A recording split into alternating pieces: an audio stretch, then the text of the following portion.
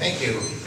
With that, we'll start with Compton. The first question is, the county has a huge unfunded pension liability per grand jury. What is your opinion on that? Did you say me? The county has No, is it for me, the question? Yes, ma'am, please. The county does have a huge pension liability, $345 million, I believe is what it is, and it's unsustainable. The county has made assumptions on growth rates that I believe are unsustainable. Nobody gets a 7 to 10% return nowadays, so I think it needs to be relooked at and revamped because we will go bankrupt at this rate. And this is not a problem that's indigenous just to this county or this city. Counties are going bankrupt all over California because they aren't attacking their unsustainable pension problems. I think it needs to be looked at, areas where we can fund it each year, and it shouldn't be put off in a separate category by itself and ignored, and then said we balance the budget in the county, which is what this county does.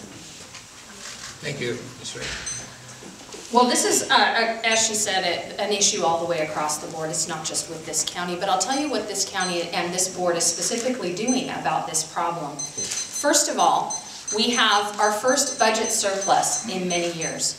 And at the insistence of both myself and Supervisor Meacham, we have made sure that those budget surpluses, which are one-term monies, get applied to our reserves and our unfunded liability category. So we're beginning to rebuild back these funds. In addition, we've also begun a really interesting new program where we're pre-funding our pension fund, which is going to save taxpayers over $1 million a year just by being ahead on our payments. This is another example of why this board needs to stay in the way it is. It is absolutely being run in a fiscally conservative and responsible manner to make sure that we're protected as taxpayers well into the future. Thank you. Ms. Ray, we'll start with you this time. Do you support or oppose DOS Rule 1001, and what are your reasons? Oh, sorry, that's getting me there. Rule 1001. Rule 1001, the dust rule, is a very controversial rule that was voted in by my predecessor, Paul Teixeira, and when I was pledging what I was going to do before I took this office, I said that I would not undo what Supervisor Teixeira had done. He made a very difficult decision. I also am behind Rule 1001, and what Rule 1001 does is it requires state parks to mitigate for its portion of the particles that come off the dunes and essentially onto the mesa. I do support using Rule 1001 going forward. Also, State Parks has now finally agreed with us. Just 2 weeks ago at our APCD meeting, we came up with our consent decree, which is in its second iteration now, where State Parks is in agreement with us that they will begin true mitigation. So we're finally going to be moving forward in this and hopefully seeing some very real response and being able to protect our people's air and our quality of life here. None of that is significantly impacting the dunes themselves or the riders. And so it's important to also recognize that that's part of kind of a cadre of things that we can put together that the county can also help with its mitigations so that we make sure that the riding area stays open, our economic value of that riding area is still preserved, but at the same time, so too is our air quality. Thank you, Ms. Compton. The dust rule is a very controversial rule. It was implemented by a one-vote majority from the APCD, the Air Pollution Control District.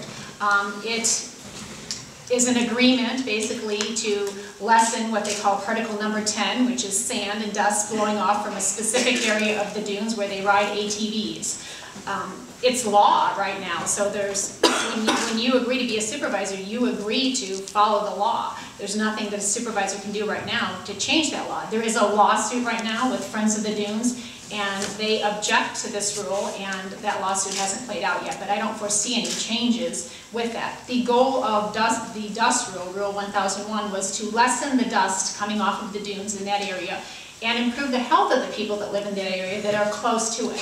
So if you believe the science behind the formulation of the dust rule and the consent decree, which was an agreement between the two groups in how to work that out with CARB involved in the process, then my question to my opponent is, why would you approve a subdivision, Cypress Ridge 2, to be built in an area that's part of that area considered impacted by the plume, why would you make a motion in front of the Board of Supervisors to approve that if you feel dust is an issue in that area? If dust is an issue in that area and it's impacting people's breathing, you're looking at a subdivision right in the center of that area. Is it because you received a $2,000 contribution from the builder? That's my question. Thank you. Let's try our best to maintain and move forward. Any questions as from one candidate to the other? I want to ask you that you respond to it during your closing remarks. Thank you. With that, this question goes to Ms. Compton. What is your position on the Phillips 66 rail spur project? The Phillips 66 rail spur project is a project on the Nipomo Mesa. It is for the extension of a rail spur to allow Phillips to bring in rail from crude oil from different sources by rail. Prior to this time, they had brought it in by different methodology. They have petitioned to build a rail spur to bring in 5 different loads of rail 5 times a week, 80-car loads of oil 5 times a week. It's a controversial project. It's a project that probably won't create a whole lot of jobs. The project is going through, and I was just called on my way here this morning that I guess the EIR, the revised EIR, was just posted on the website, so I'll be spending the weekend looking at that. There are a lot of concerns with people. It was opened up after the first round at an EIR. It's in the finishing the revised period, and there were about 500 comments by concerned citizens, mostly by those that live there. Their concerns surrounded the noise, the pollution, the possibility of an accident could occur. But I think the question that applies and that I ask to people who are opposed to this rail spur is, if you think the rail spur isn't going to go through, do you realize that rail is already being brought through this county by rail? And that degree has increased by about 400% over the last couple of years. So as a prudent candidate running for supervisor, until I have all the facts, I can't make a determination on going forward with the project or not. Thank you, Ms. Compton. Ms. Ray? Well, we all know that there are serious impacts to be mitigated, and that's the purpose of an EIR. So I too got notified that EIR dropped this morning. Clearly I was a little busy this morning, so I'm looking forward to reading through that as well. And one of the issues that we have to deal with is the cumulative impacts, and that's the part that we really have to take a look at, and that's the part for why it was recirculated in the first place. So some of those impacts are more than just the impacts to the neighboring development. They're also economic impacts, both good and bad. So we have to be able to weigh out what those impacts are. For example, there's future commercial development at Trilogy that will have to interface with this project. I want to make sure the EIR is taking a look at that, and what does that look like for jobs, what does that look like for the relationship between the two. We have an increased intensity of use. We have emergency preparation that we've got to deal with, including emergency preparation funding over decision-making that we don't make here in the county of San Luis Obispo. This is where my attention has really been in the last 6 months, is making sure that our local taxpayers don't get stuck with a bill for the rail that Ms. Compton is talking about, but we don't have decisions over what she was just talking about. She's absolutely right, but we do have fiscal impacts. So I've been up in Sacramento arguing for our taxpayers to make sure that we're protected there. This is a very complex issue. It's not jobs versus the environment. It's about impacts to not only our area, but surrounding area as well. I look forward to looking through that EIR, and I'll be hosting something in November as a study session. Thank you, Ms. Ray. Ms. Ray, this question will start with you. Do you think there should be a moratorium on building due to lack of water in the Mesa and Nipomo? At this time, I don't think we're ready for a moratorium on building, and the reason why is because you really have to be able to prove from a legal point of view why nobody should be able to build. What we're doing with an LOS 3, or a level of severity 3 basin, is we're asking for a 1-to-1 offset. So for example, many of you who live on the Mesa know that Black Lake has a expansion project that is making its way through the pre-application process. And you might ask yourself, how on earth are they going to be able to build that? But what they're doing is they're proposing to pull out golf courses which literally drink water right out of our basin and change the use, which will actually potentially either be water neutral or water negative. So when we look at those projects, moratorium is not the appropriate thing. We have to look at projects based on their water use, and that's what I would be in favor of going forward. Thank you, Ms. Compton. Water is an issue on the Nipomo Mesa. When we moved into Nipomo 20 years ago, people were hauling water in. It's a concern. In Nipomo, we're dependent on the groundwater. We're not dependent on other sources. We're dependent on the groundwater or what is being brought up by pipeline due to the fact that we have an adjudicated basin now in that area. I do think before new subdivisions go in, you should have infrastructure. Infrastructure includes water, things like that. So I'm not in favor of unregulated growth going on in South County. I think you need some of the infrastructure there, but I think it's been years and years before we've done anything about the water, and I think that's a concern to me.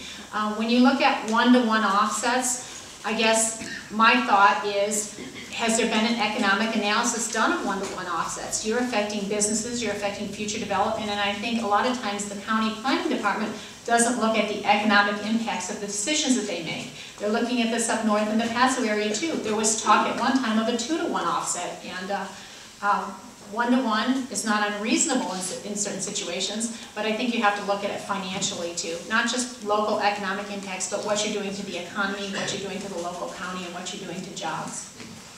Thank you. Ms. Compton, this question we'll start with you. What are your feelings about the Wasna oil water range project? For those of you that are unaware, in Wasna, the Porter family has proposed opening up a well for exploration. It's a well that was put in place about 20 years ago. They would like to explore the option. They have the mineral rights on the property. How I approach different questions regarding oil or private property rights is I am a firm believer that if you are living on the land, you own that land, you have a right to have your case heard and petition the county to listen to your arguments, pro and con, on such a subject. Right now, they have applied for a minor use permit, which is usually a pretty simple process as a staff level response. I don't think this will be a simple process. I think this will go through a more detailed environmental impact report. Whether there's a negative declaration, I can't predict into the future what will happen with that. But I believe that it shouldn't be prejudged. These people own the mineral rights to their property, and they should have the opportunity to lay out their case and the pros and cons heard about that. I do realize the concerns of the people out there. We ranch out there. There are concerns about the environment, about the future of opening that whole area up, and I have heard those people loud and clear. But until it goes through the process, and you listen to all the comments and all the input and you hear what the county has to say, again, you're prejudging a project. And I think the owner of that property has the right to have his case heard. Thank you, Ms. Ray. Well, every project before us is being heard and going through the process, so that's a given. So the question is, what are your personal filters through which you're going to look and make those decisions? And I think that that's what the person who's asking the question wants to know. So a couple of things with regard to the Porter Ranch project. For me, I want to make sure that I am looking at what those future impacts are. And those impacts can be in real-time impacts, or according to the CEQA process, we can be looking at cumulative or expected impacts from this. So I will be looking at those. And specifically what I want to know has to do around water usage. And this is critical. So that will be one thing that I base my decision on, is water usage. Secondly, I would base my decision on any impacts to the Wasna Valley. Wasna Valley has been quite clear about what they want. And so I don't know yet whether or not that project will have any impacts there, but we've again been clear that that's not something that we want to see. Thirdly, we have general plan impacts. We have other just basic land use impacts. And so as that goes through the process, the question right now will be whether or not it can mitigate for all of those things. And so in my decision making, that will be what I'm basing my decision making on. I hope that helps clarify that for you. Thank you. Next question, we'll start with you, Ms. Ray. What would you do to create jobs or grow the local economy? I like that because I can put that in the present term. And having served on the Economic Vitality Corporation for 4 years, this is something that not only do I promise to do, but I have been doing. And you can take a look at two pretty big ones in San Luis. near South Higuera area, or South Broad Street, Mind Body and Digital West. These are two beautiful examples of what job creation can look like in this county, where we're creating hundreds of jobs. Our solar farms in the North County is another example of creating literally over 1,000 jobs. So we've got some very forward-thinking business people in this county. Now, how I can support that is not only helping them expedite their processes, helping them get through the county paperwork, but also creating an environment that allows for businesses to be able to come, and especially those who create head of household jobs. So that would include things like fiber optic projects around the county. That also includes workforce housing. The number one thing we heard at EVC when we surveyed those high-level companies was they can't come to San Luis because their workers can't find housing that they can afford. If we as the county can find a way to provide that housing, the businesses will come and everybody wins. Thank you. Ms. Compton? I would look at and evaluate the whole process of what's going on with the county. Permit fees. Are permit fees too high? Are they out of control? I would encourage businesses to come to this town. In California, we're losing businesses, not attracting businesses. I would look at the airport, and this is something the EBC is currently doing, looking at the airport.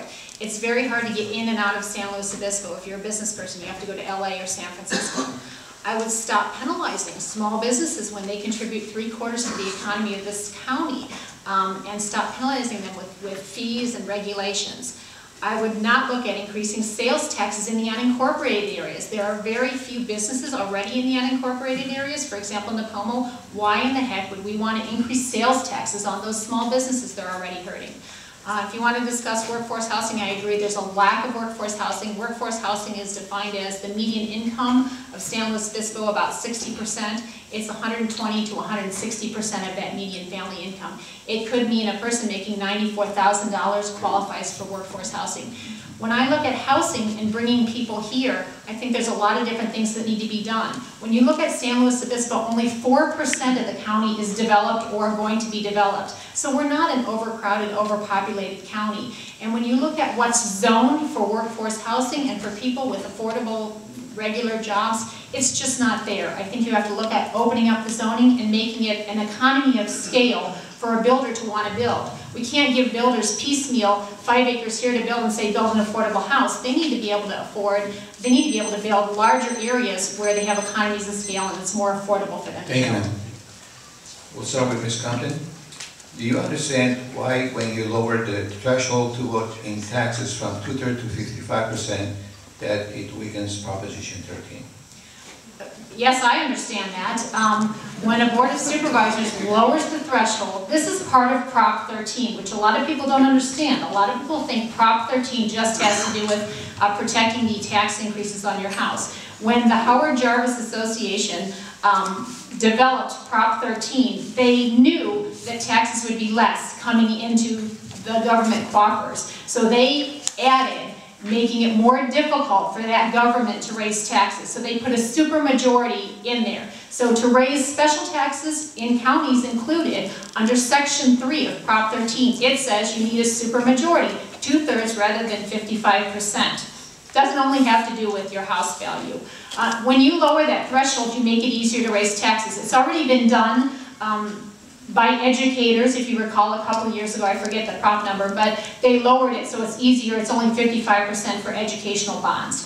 I don't want to make it easier for our government to raise taxes on small businesses and people. I prefer the 2/3 majority rather than the 55% majority, and I think my opponent and I have philosophical differences about that. I have no problem if you make the arguments on the other side, but don't make the argument that you're for Prop 13 when you vote on a legislative platform to lower that threshold from 2/3 to 55%. It's disingenuous in my opinion. Thank you. Please. Ladies and gentlemen, if you please hold on to your votes. We will do that at the end and we'll share the energy, but for the sake of moving it forward, I would appreciate your patience. Ms. Ray. Let's explain a couple things here of what the board is trying to get done. What the board is trying to get done is find some way to be able to repair our crumbling roads. And we all know that when you neglect roads, over time they become exponentially more expensive to take care of. Just take a look at how you got here today. There's a tremendous difference between the roads in Arroyo Grande and the roads in Grover Beach. The roads in Arroyo Grande are being funded, our pavement management plan is being funded by our half-cent sales tax. Grover Beach has been unable to keep up with their roads problems, and Grover Beach is now floating a $48 million bond that is going to fall onto taxpayers. So philosophically speaking, the use of sales tax to be able to pay for roads is a way for us to protect property owners on an individual way. And so that is the purpose for what we're asking for. And this board has asked for this for well over 10 years. This is not something new for this agenda. And in 2010, Etta Waterfield tried the same argument against CACHA. And now that argument failed because our voters saw through that as a red herring. We need to be talking about things that we do on a daily basis here in the county and make sure that we don't keep our eye off the ball. Thank you. Please, ladies and gentlemen, Would you please hold on to your excitement until we're done? Otherwise, we'll be here longer than we plan on. And I appreciate, both ladies appreciate your encouragement. You're here, your being here inspires us all. So let's allow us to move forward, and we'll give you a chance at the end to show your power. With Ms. Ray, do you support the urgency ordinance to protect the Paso Robles water supply? Absolutely. It was critical. It was one of the first votes I took as supervisor. It was mine that was deciding vote because it needed a 4/5 majority. We have a crisis not only in Paso Robles, but countywide. And so yes, absolutely, not only did I support the urgency ordinance, which expires this August, but I and 4 other supervisors are doing everything we can to get the tools in place to be able to allow management of that water source. Right now it is the wild, wild west up there, and we have to make sure that we protect that water source. In addition, we have to make sure that the protection of that water source is not in the hands of the Board of Supervisors. And that's something that I worked hard at as supervisor. So our roads are really bad, especially in South County. We need to do something with that and correct that. I don't think the way to do it is to add an additional tax on us. When this Board of Supervisors had the chance to vote for prioritizing our roads and putting them higher up on the list, they chose not to. I think you need to do that. I think you need to put it higher up on the list so more money can go to that. Do I think it should be all paid off in 1 year? No. Do I think if you put it off in the future, it's going to be worse and more expensive? Of course I do. I also see the tendency to lower the degree of harshness with regard to the road. So whereas a road might get a 50 score, meaning it's just mediocre, they're changing that bar. And I don't think that's fair to do. They are what they are. So I think they need to prioritize roads, which hasn't been done, and then more funding can go through to roads. I also don't think it's something you do in 1 year. You put maybe 30% aside in future years and target it for roads. It's not just roads that are bad in this county. We have about a $500 million infrastructure deficit too. So it's roads and infrastructure, but the longer that we put it off in fixing them, the worse and more expensive it's going to be. Ms. Ray? Well, I think those are all nice ideas, but they're not functionally telling us anything.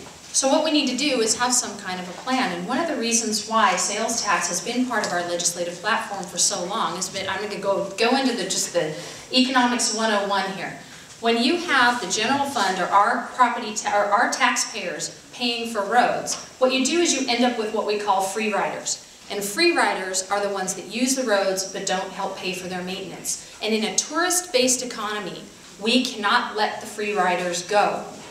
That means that our homeowners pick up that cost. So by instituting sales tax, much like 6 of the 7 cities have done around the county, what we do is we capture the people who don't own property and we capture the people who don't live here and have them also contribute to solving the problem. That's why that's the right decision. It is protective of homeowners. And with regard to not prioritizing roads first, I'll tell you why we're not prioritizing roads first. Because right now, the County Board of Supervisors' attention is squarely on water, which is where it should be. And our resources right now, and our prioritized lists in planning and public works are all based around water infrastructure, and our interties, because we have got to deal with this crisis first, and that's why being able to prioritize those things equally isn't going to happen this year. God hope we get rain this year. But if not, that's why your board is working on this so hard right now. Thank you. This question will start with Ms. Ray. Mental illness and homelessness are major concerns in DeSouth County. What do you plan to do to elevate this problem? I'll tell you what I've done and what I plan to do. So this is, everybody here knows that this is an issue, and it's been something that I've dealt with since I've been on City Council in Arroyo Grande. In fact, City Council of Arroyo Grande was the first one to institute a safe parking program in the county. And that was a really tough leadership thing to do, because there were a lot of, I'll call them NIMBYs, but not with disrespect, they were afraid of a project like that. And we went ahead and took that on and took a leadership role here in the city of Arroyo Grande. Going forward up to the county level, we've done several things just this year since I've taken office. The first is the 51st program, which puts, or aims to put, the 50 most chronic homeless people into shelter. And the reason we want to do this is because that will reduce the economic impact on the county. Another thing we've done is we've funded the 40 Prado project, which will hopefully be a new location for the CAPSLO program. We now just got 2 major grants, a $6 million grant to benefit homeless veterans in this county. And we've also just now, in this week, received a $1 million grant to help with homeless families. These are all programs that your Board of Supervisors are applying for or supporting in order to make a dent in this really, really important problem. Ms. Compton? There are 2 organizations that focus on South County, so I'll direct a little bit to South County. The 5 Cities Homeless Coalition and the People's Kitchen. And as Ms. Ray mentioned, yes, they've just received 2 grants, one for rapid rehousing and the other for veteran services. So I think they're making progress in the right direction to getting these people help. They've started working with Good Sam, which is an organization in Santa Barbara County that's very successful. One of the things that I found very surprising when I was delving into this and asking people questions was we do not have a detox center in San Luis Obispo County, and that was very surprising to me. So I think they're looking at the possibility of doing that and working with organizations in Santa Maria that have been very successful with that. When you look at the percentage of people living outside, this county has a very high percentage of people that live outside that are homeless, that are not sheltered. We need to work on that. The county had a 10-year plan to end homelessness. It started about 7 years ago. We are in worse shape now than we were 7 years ago when this plan started. So I think the board and the people that are involved with this are coming around to believing perhaps the approach we've taken in the past isn't necessarily the correct one, and I think they're on the right path to correcting the situation. It would be nice if we could find a place for the People's Kitchen in South County, and I'm committed to working to do that so people have a place to go where they need food. Thank you. Ms. Compton, with you now. How do you feel about flooding in Oceano? About Flooding. Flooding in Oceano? Flooding in Oceano has been a problem over the years. I believe someone indicated that on Paul's first day of the job we had the big flood a couple of years ago, and the levee was just completely plugged. The problem with flooding in Oceano is it takes so many different agencies to work with to just clean the reeds out of the gates there. It's something like 12 different organizations. You can't go in mechanically, you have to go in by hand, etc. So somebody has to be able to navigate those different routes to help them, or they're going to have the situation again.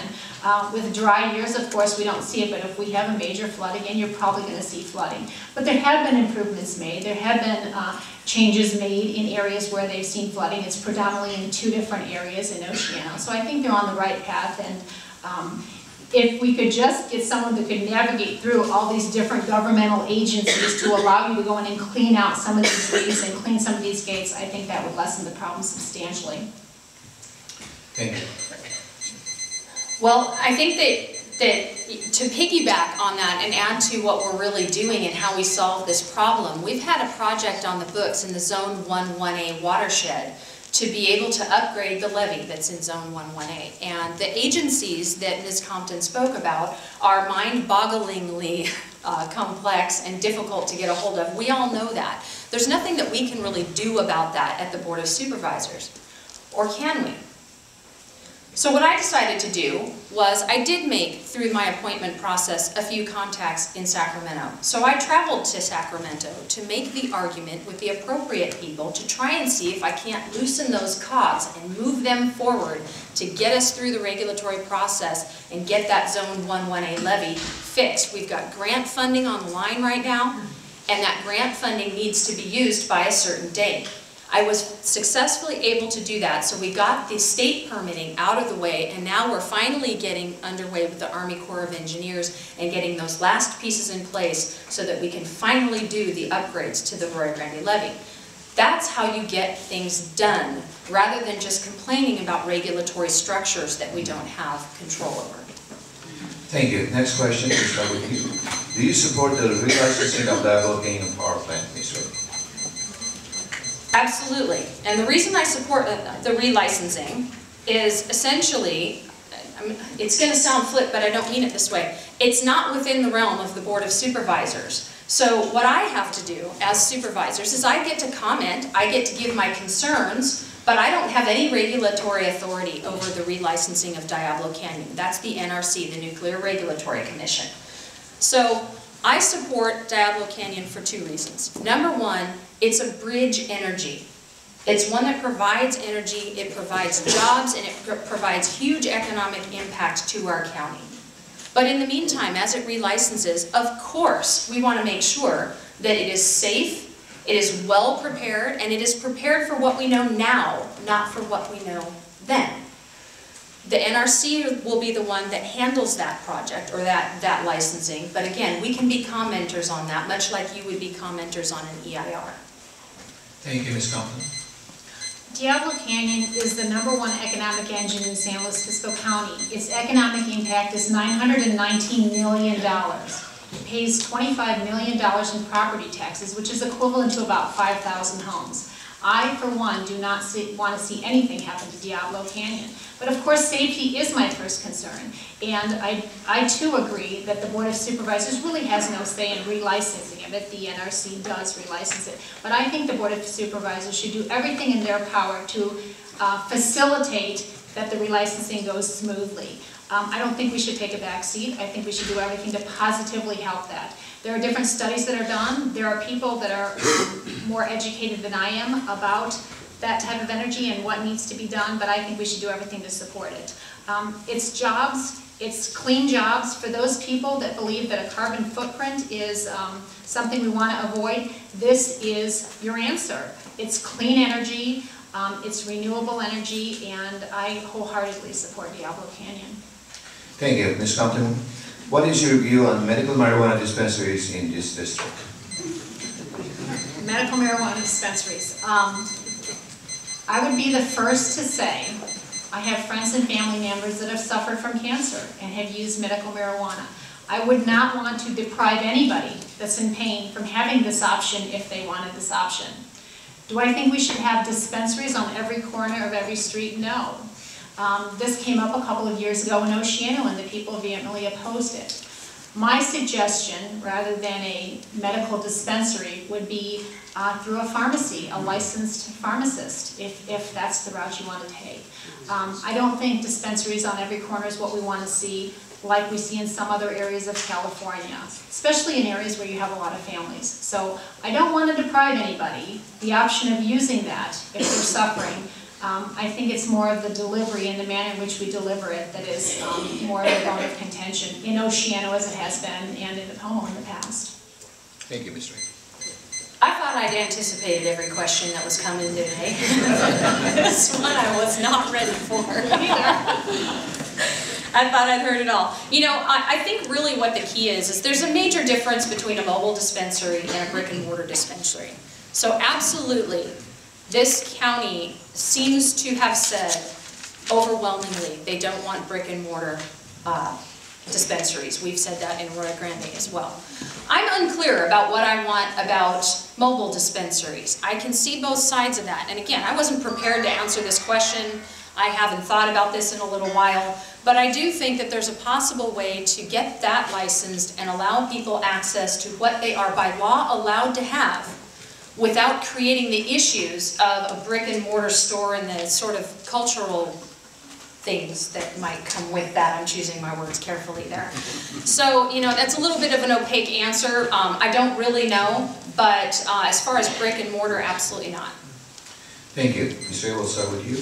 Will the candidates continue to support the South County Advisory Council and its subcommittees both politically and financially as they exist under their present bylaws throughout the candidates' terms? Well, I'm glad I get to go first on this one, because this one was a big one when I took office. And my predecessor tried to dismantle the South County Advisory Council and the Oceano Advisory Council. And when that didn't work, he stopped funding those councils. And for me, that was not acceptable. So when I stepped into office, the first thing I did was began to repair those relationships. The SCAC and the OAC act for the Board of Supervisors kind of like a planning commission. They're not really a planning commission, but they're kind of like a planning commission. And having been a volunteer planning commissioner before, I know the value that that provides to the county. And so again, I stepped right in, restored the funding. Either myself or my assistant are at those meetings every single time. This is an important service, and yes, I will support them in any bylaws that they write, either current or future bylaws. Thank you. Oh, and I'll fund them as well. Ms. Compton? I support them and fund them. I think, in my opinion, they should be elected positions and not appointed positions. When you have appointed positions, you get cronies in there. So I think the fair way is an elected position, and I have no problem with that. I am differing from Paul Teixeira on that opinion, but I think the fair way is to have it elected. I would fund them and support them. Thank you. Ms. Compton, do you use slate mailers? Do you find them deceptive? Do I use slate mailers? For those of you that don't know what slate mailers are little pieces of mail you get around election time that have 5 or 6 candidates on them. Yes, my campaign does use slate mailers. Slate mailers are a inexpensive, I guess you would say, way to get your name out. It's advertising. I just got one in the mail yesterday from Governor Brown. They're very readily used by most candidates. And the candidate does have control over what is said on them. They don't put words into your own mouth. You have a sentence or two on every one of the slate mailers to say what you feel about a particular subject, and my campaign uses them. And that's the words that are used on them. So. Yes, sir. Well, I did not use slate mailers in the primary. I did not use slate mailers in the general election. Absolutely, I find them deceptive and confusing for voters. That was made very, very clear in the primary election, and I was very surprised to find that in the latest 460s that Ms. Compton's campaign has spent $20,000 on slate mailers. So your mailboxes are going to be filled with these things, including the Democratic one again. So this is a big deal, because voters have a hard enough time trying to get informed. And it's my personal point of view that my job is to inform them truthfully and make sure that they're ready to be able to vote with all the information that they need. And those slate mailers are absolutely deceptive and confusing, and I will never purchase one. Thank you. Please say again, ladies and gentlemen. Why don't we do this? Just show our appreciation to the ladies and the Tribune for putting this together. Get it out of your system. Let's clap. Is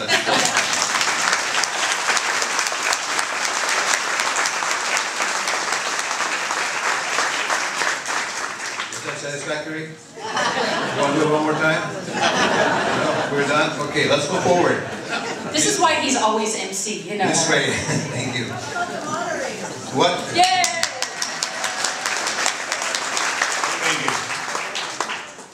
What do you see as the role and benefits of solar energy in San Luis Obispo County?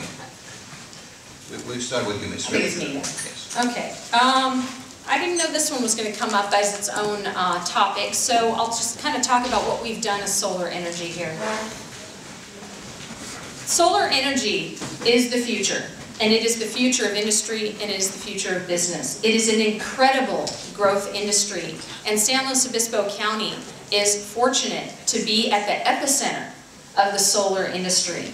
And in this county, we have almost 3,000 jobs that are connected to the solar industry. We have the largest photovoltaic farm in North America. We have Berkshire Hathaway Warren Buffett's group investing in San Luis Obispo County. This is absolutely an industry that I support, that I encourage, that I will use my supervisor's office to help, because this is where we build jobs in San Luis Obispo County for our future. Thank you, Ms. Compton. I don't have any problem with solar energy, but I think you're deceiving yourself if you think we can switch over to solar energy right like this. California uses 2 million barrels of oil a day. I don't think it's feasible or practical that we could completely switch over to solar energy at any time soon. Do I think it's good if we wean ourselves off of oil? Sure. Do I think it's good if we have alternative sources of energy? Sure. I don't think it's feasible to switch over. When you look at the feasibility of a lot of these solar farms, they're government subsidized solar farms. Would they be profitable on their own? Would they generate the electricity that they needed on their own? No, they wouldn't. So while I feel it's important as part of the overall mix, I think things like Diablo Canyon are more important to supplying our energy than all of our eggs in one basket with solar energy. Thank you. Ms. Compton, what percentage of your campaign funds came from the 4th District?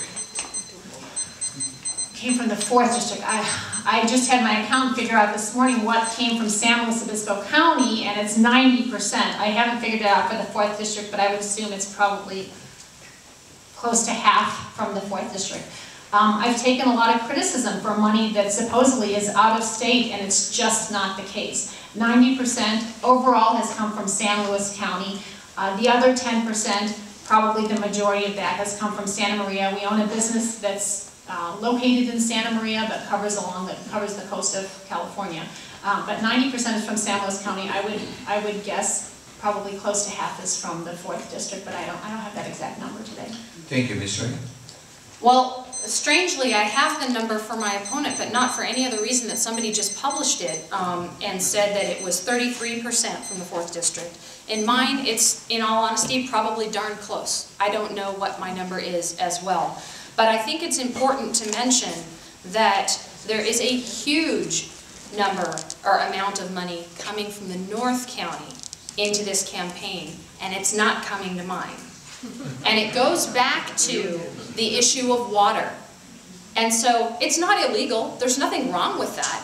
It's that the North County wants that regulation of water, and the water district that we fought so hard to get through the legislature to not succeed. And those people are funding my opponent's campaign.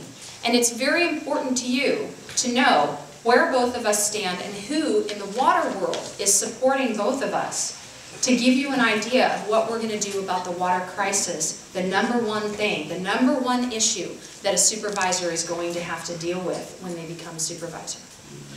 Thank you. Ms. Ray, what are your feelings about public art in the community, and have you had any involvement? Absolutely. I wrote the first draft of the Public Art Strategic Plan for the city of Arroyo Grande. For the city of Arroyo Grande.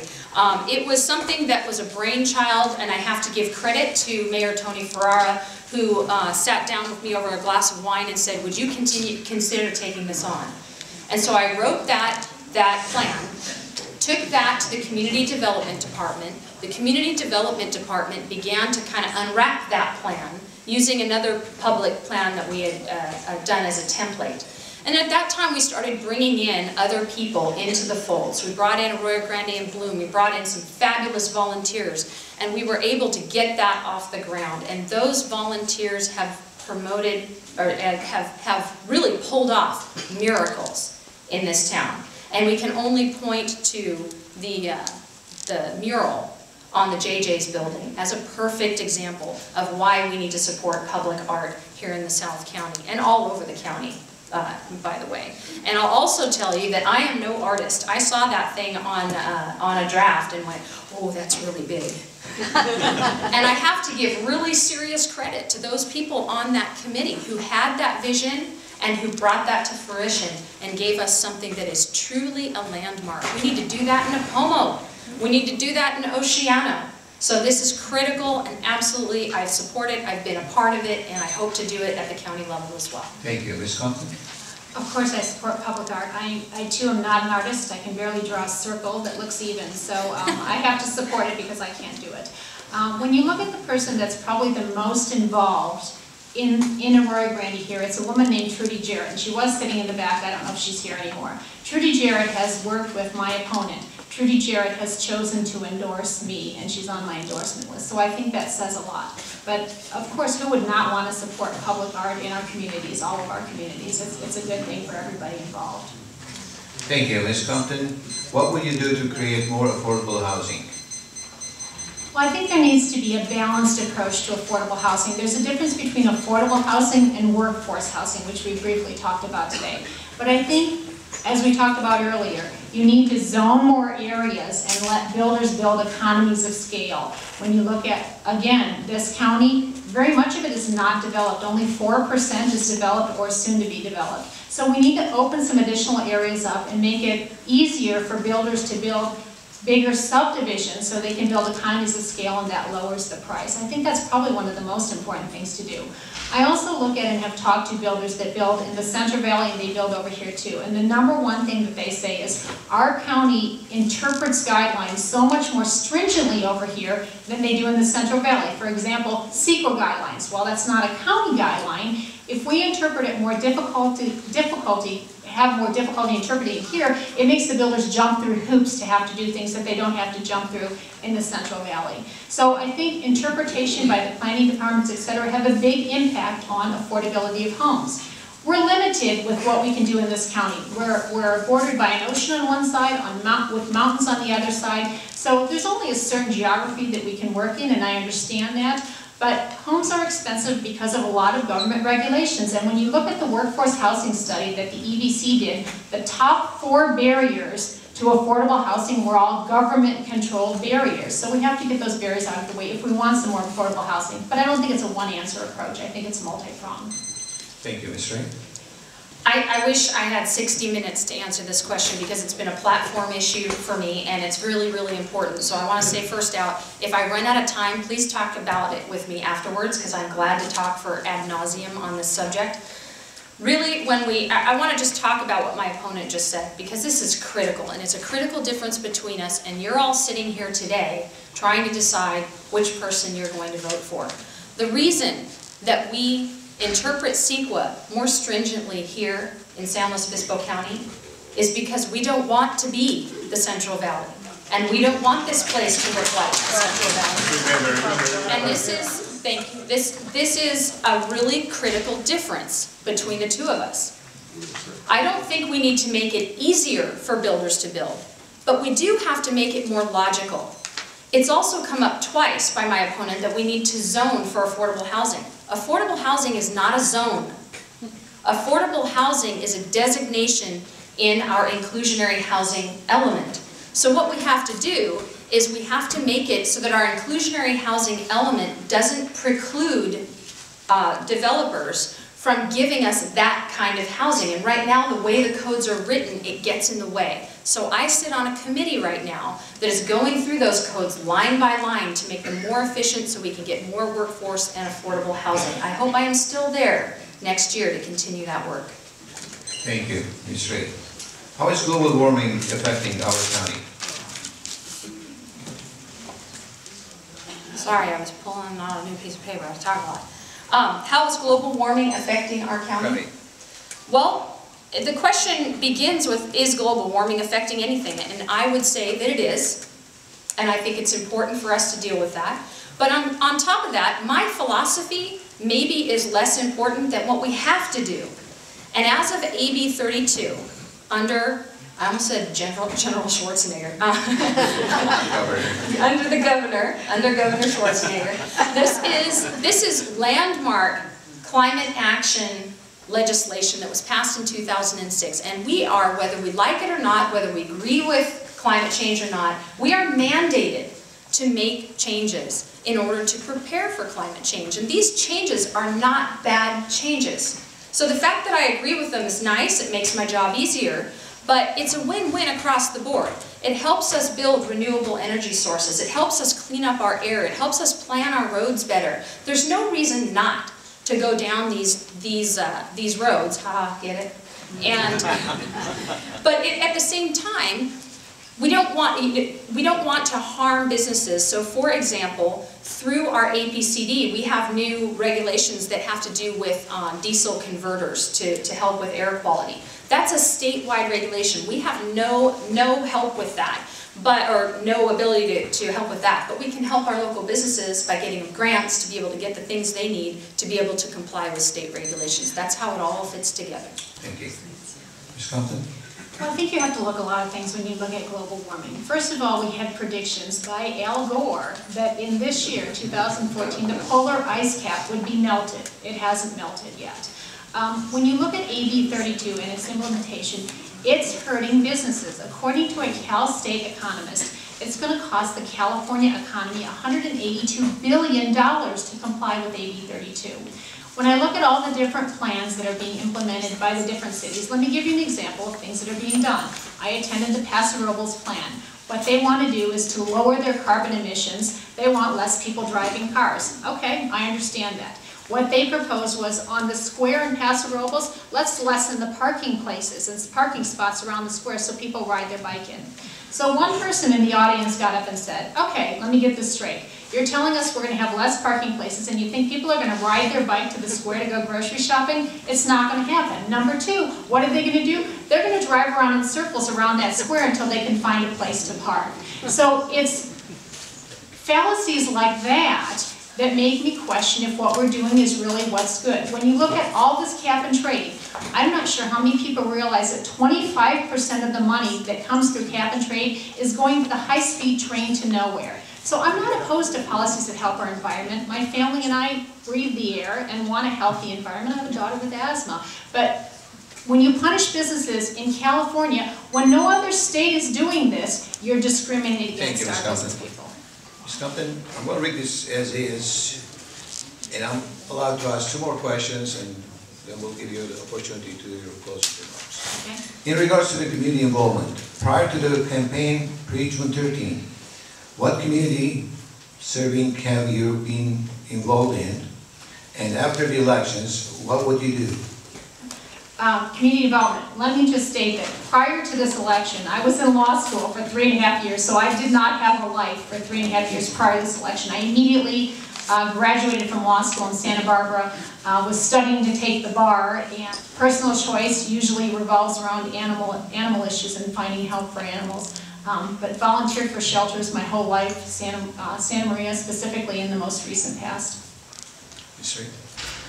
I'll just go, go through my list, my resume list, and kind of do it from bottom to top. So when I began my community development or my community involvement, I was the founding coach for the girls water polo team at Santa Maria High School. I coached swimming at Santa Maria High School for 10 years. I volunteered with Children's Resource Network. I'm a member of the Napomo Chamber of Commerce and the Rio Grande Chamber of Commerce, although actually the question was prior to 2012. I was planning commissioner in Rio Grande for 5.5 years. I was chair of the Rio Grande Planning Commission for 3 years. I've been the county representative or city representative of the Rio Grande Tourism and Marketing Committee for the last few years. I am the county representative on the Commission on Aging. I've been a board member of the Economic Vitality Corporation for 4 years, and then the current ones I'll leave off here because that doesn't answer the question.